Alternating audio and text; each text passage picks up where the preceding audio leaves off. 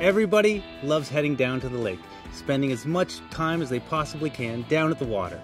There's a lot of really unique, cool things you can do down at the dock.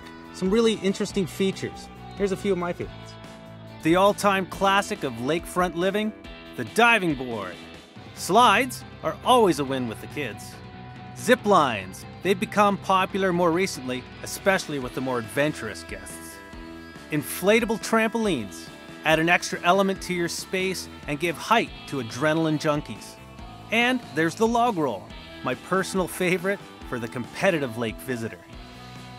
The best thing about all of these dock toys is that you don't need a permit for them. But you should check your local regulations just to make sure you're good to go.